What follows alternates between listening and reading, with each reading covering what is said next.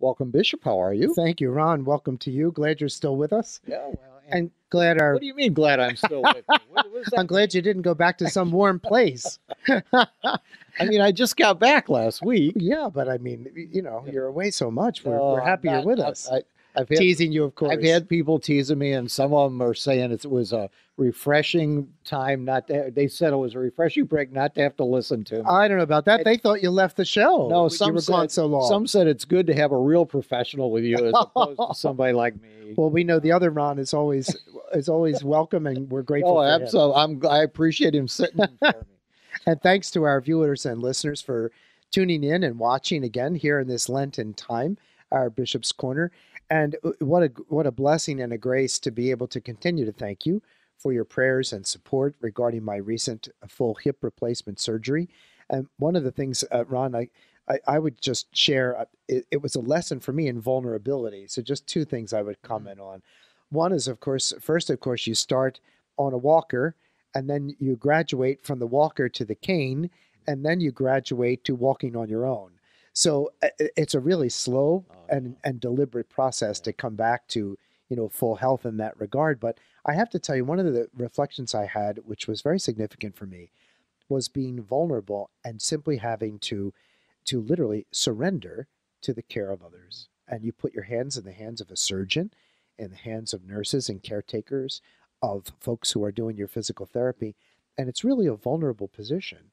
And I reflected that it was kind of something that taught me greater vulnerability before the Lord, that we have to surrender to Him. And one of the prayers that sort of came to me was a prayer I've been praying all Lent. And you know how I love threes. And it was simply, I adore you, I love you, I surrender. And so in that way, my Lenten prayer has taken a different shape. And then another one, just a note on my recovery. As Lent began, I had this surgery, Ron, and my very dear priest friend of mine said, now listen to me. And I said, oh, here it comes. And he said, your Lent is before you, and the virtue is patience. And I thought, wow, that struck me right between the eyes, because I don't need to look further, in a sense, for Lent, because in many ways, Lent is provided in recovery. And of course, being someone who is not very patient with himself regarding things like that, that I would have to grow in the virtue of patience this Lent. So there's my little reflection on surgery and Lent. I think you needed to learn the patience. I absolutely, I need to learn it all the time, Ron. I need to learn more and more. Don't we all? Plus, I need to learn humility. Well, don't we all? What's on your schedule? So if I'm able to do it, do. exactly, if by God's grace, my physical condition allows me to do it, I'm looking forward to a Mass with confirmation on Saturday, March 26th. That's St. Augustine and Napoleon. That's at 11. On Tuesday, March 29th, looking forward to sitting with the Deacon Council, which I meet regularly with when they do their meetings throughout the year. I think it's 4 times a year. Wednesday, the 30th, can you believe it? We have another Annunciation radio taping. And then Thursday, the 31st, I'll be getting together with all those wonderful lay people from our diocese and one priest who generously give up their time and talent to be members of our Diocesan Finance Council and to counsel me in all things financial, which is a great gift to our diocese. So thanks to those good folks. All right. Thank you, Bishop. Let's go to a recent gospel from Luke from the third Sunday of Lent. Thank you. And folks, just so you're aware, this is year C. Some parishes might do year A, but we're in year C. All right. A is permitted, but we're sticking with year C. Some people told Jesus about the Galileans whose blood Pilate had mingled with the blood of their sacrifices. Jesus said to them in reply, do you think that because these Galileans suffered in this way, they were greater sinners than all other Galileans? By no means. But I tell you, if you do not repent, you will all perish as they did. Or those 18 people who were killed when the Tower of Siloam fell on them. Do you think they were more guilty than everyone else who lived in Jerusalem? By no means. But I tell you, if you do not repent, you will all perish as they did. As he told them this parable, there once was a person who had a fig tree planted in his orchard, and when he came in search of fruit on it, but found none, he said to the gardener, for 3 years now I have come in search of fruit on this fig tree, but have found none, so cut it down. Why should it exhaust the soil? He said to him in reply, Sir, leave it for this year also, and I shall cultivate the ground around it and fertilize it. It may bear fruit in the future. If not, you can cut it down. Your thoughts, Bishop? Folks, this gospel, of course, again, year C, the Gospel of Luke. There is the option, however, to go to year A. And I'm saying this now so that I don't get the questions next week. Why in my parish did we not do that gospel that you talked about? Because it's a legitimate option. So just so you're aware.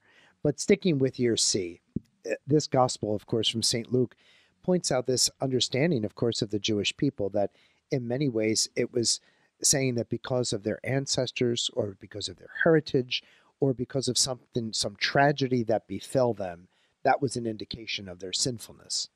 And of course, Jesus is trying to say to them, but the realization is that whether you are guilty of sin, and I tell you, if you don't repent, you will perish. So much of this, dear folks, has to do with repentance. And that's a theme of Lent, isn't it? And isn't it fascinating? You know, I was at a retreat one time and I was so struck where the retreat director kept going back again and again to say, what were the very first words of Jesus in the gospel? Repent and believe in the good news. Well, if we have nothing to repent of, well then, you know, life is hunky-dory. But obviously, if we're honest with ourselves, we do. And that's what Lent is all about. That we recognize in ourselves what we need to repent of, to do that repentance, and to trust that as a result we will not perish. And I think that parable is a wonderful one. You know, Jesus, it's added here from St. Luke. He uses this parable of the fig tree with which we're familiar. And Jesus sees this tree that has no fruit.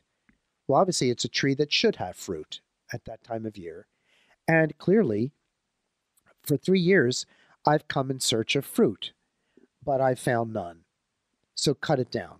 Why should it exhaust the soil?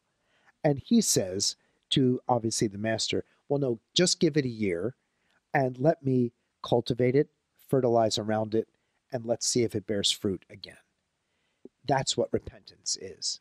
It's the cultivation and this fertilizing of our lives so that we might recognize our sins, turn away from them in honesty, and intentionally make every effort not to sin again and stand against temptation, so that we might bear the good fruit, because he's made us to bear his good fruit.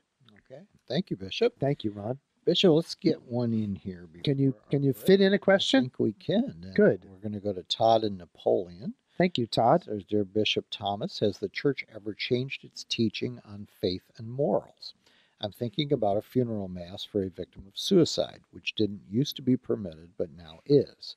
Has teaching ever evolved? And if so, did the Holy Spirit act in two different ways of informing teaching? Thanks, Todd. Thank you so much, Todd, and I appreciate your writing. And maybe I could answer it first by saying this. The church's teaching on faith and morals, we know, is set by the church from the gospel and from Jesus.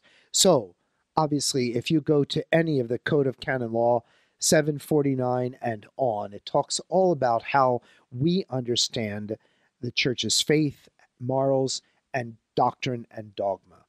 But you ask an interesting question, and maybe I can help by answering it directly.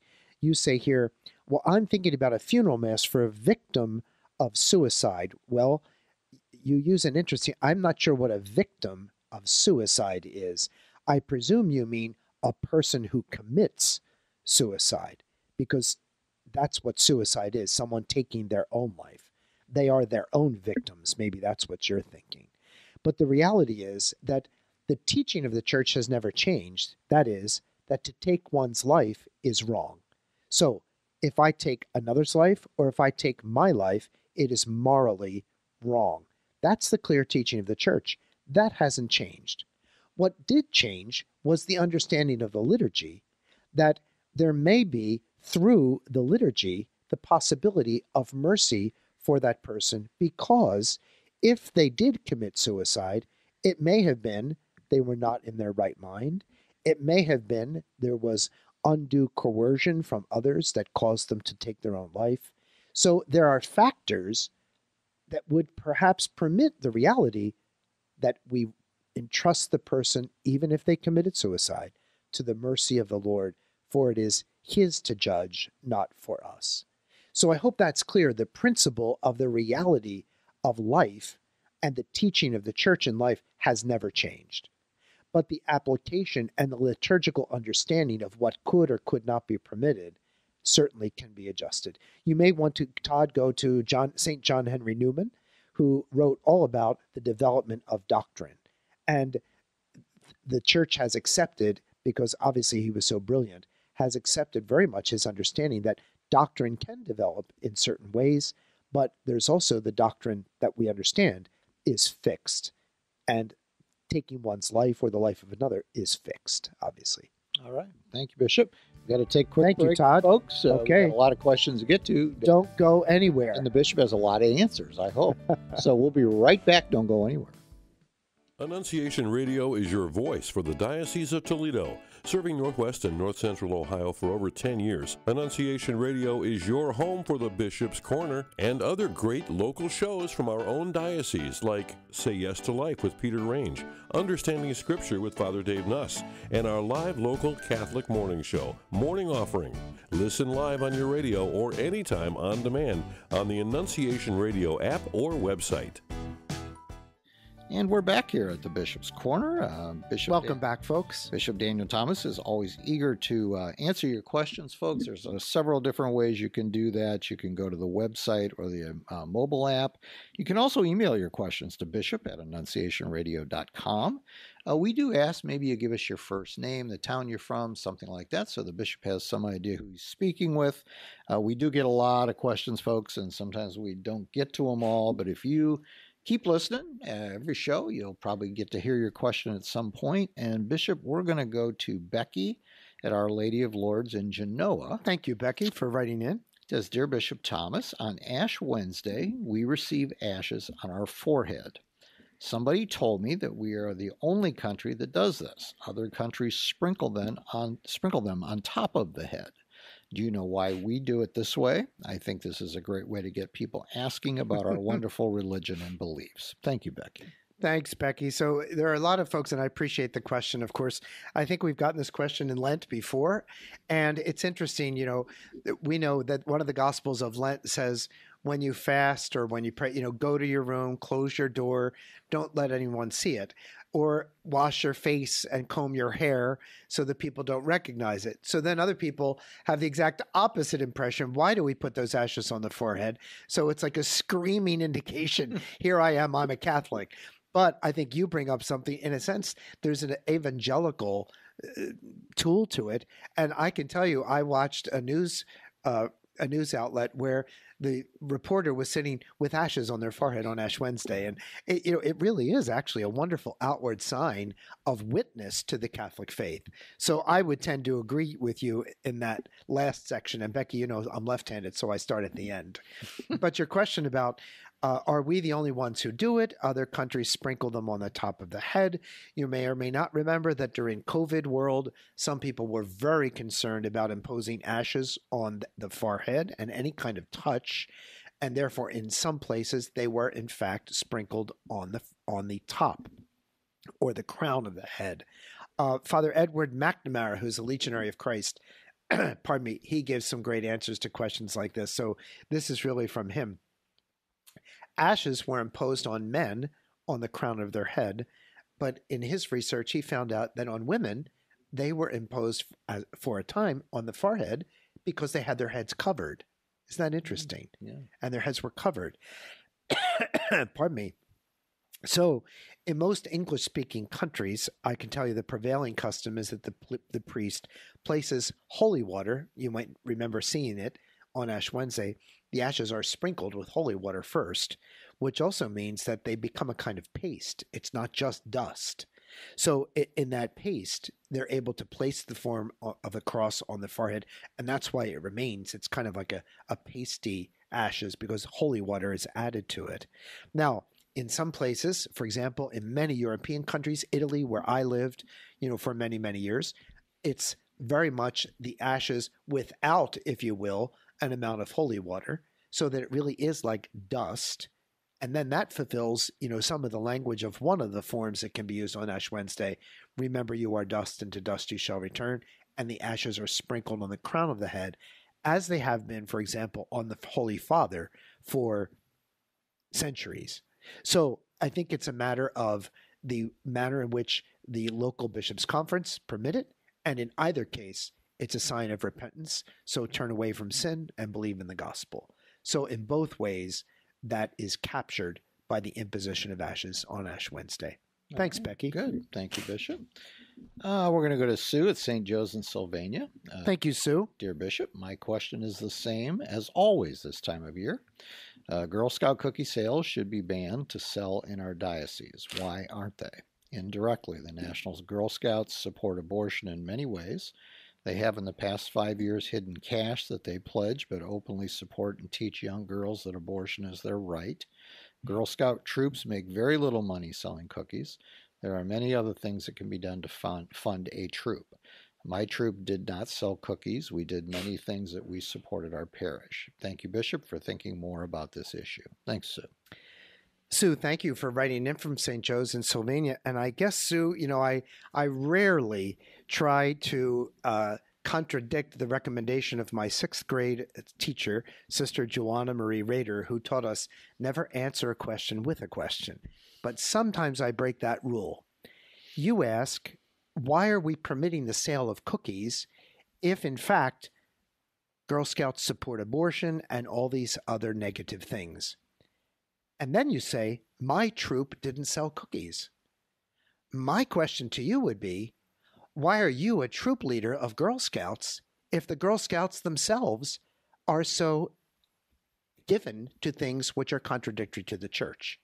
So before we even get to the question of whether or not Girl Scouts could sell those cookies, and I am not condemning little girls who sell cookies, but I'm asking you, Sue, why would you raise the question of selling cookies if you yourself are a Scout troop leader and the troops follow the Girl Scouts national policy, which is blatantly against the church? That's a question to you, Sue. Then I would have to say, obviously, I know parishes in our diocese, Sue, who in fact do not have Girl Scouts. When it came clear that Girl Scouts were changing their policies, I know parishes which changed to Heritage Girls and other such groups for young women. And I know parishes who do not permit the sale of Girl Scout cookies, and that it is a source of great contention.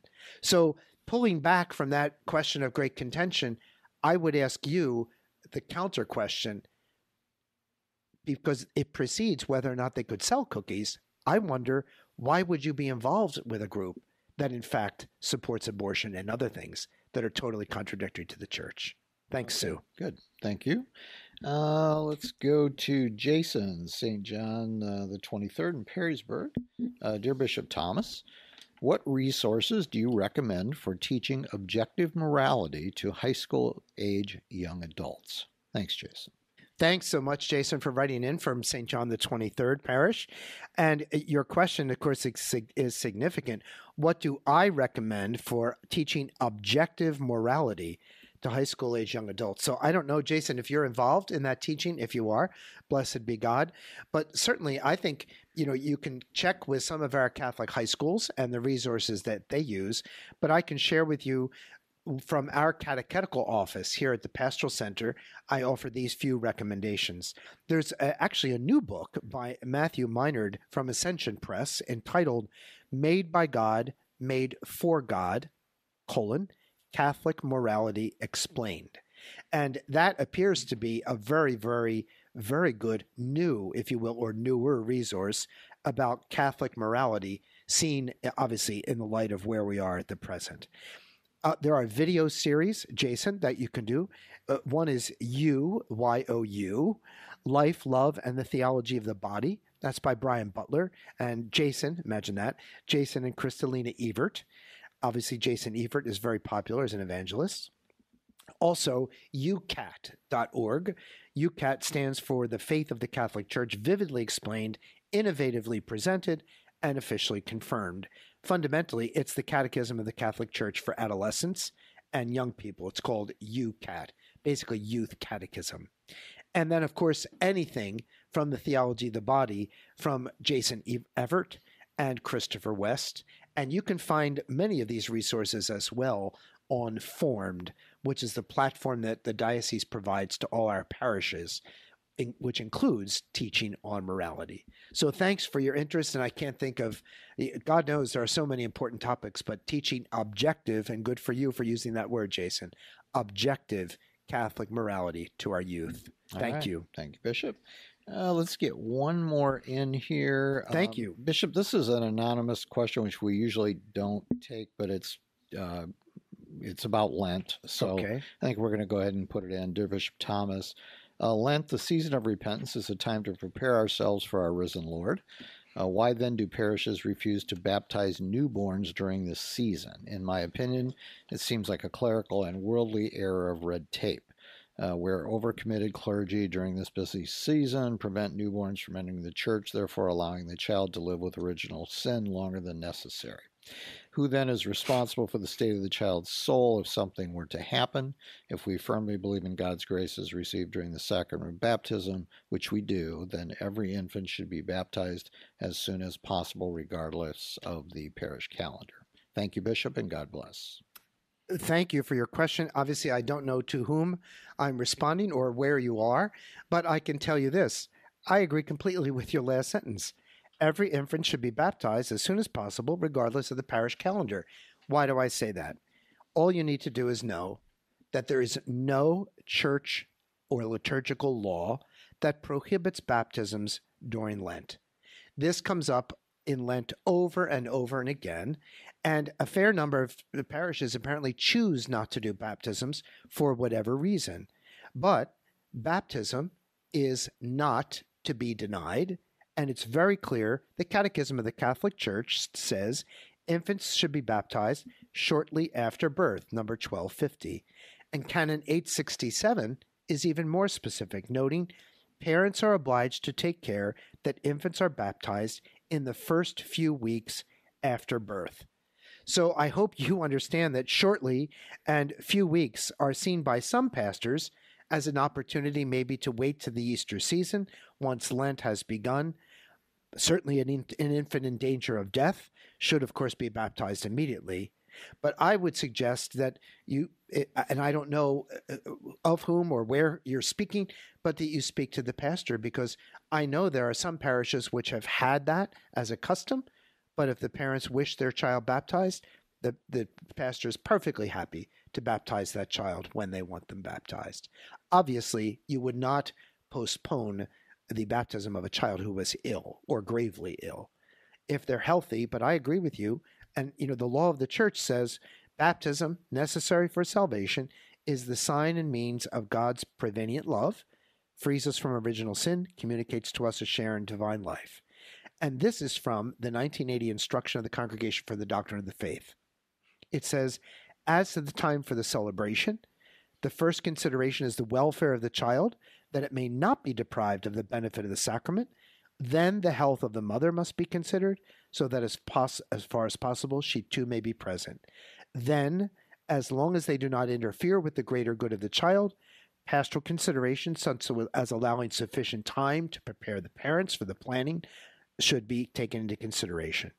Accordingly, if the child is in danger of death, it is to be baptized without delay. Otherwise, as a rule, quote, an infant should be baptized within the first weeks after birth. So please understand that's as clear as a bell as what the church teaches and holds. All right. Thank you, Bishop. We are out of time. Oh, my word. Yeah, could we get... How is it possible, Ron? I don't know. Goes And we were fast. just getting going. I was getting revved up there. Could we get a prayer and a blessing? Surely. So let's pray the collect or the opening prayer, folks, from obviously the Mass from which we took the Gospel, the third Sunday of Lent. Let us pray. O God, author of every mercy and of all goodness, who, in fasting, prayer, and almsgiving, have shown us a remedy for sin, look graciously on this confession of our lowliness, that we who are bowed down by our conscience may always be lifted up by your mercy. Through our Lord Jesus Christ, your Son, who lives and reigns with you in the unity of the Holy Spirit, God, forever and ever. Amen. Amen.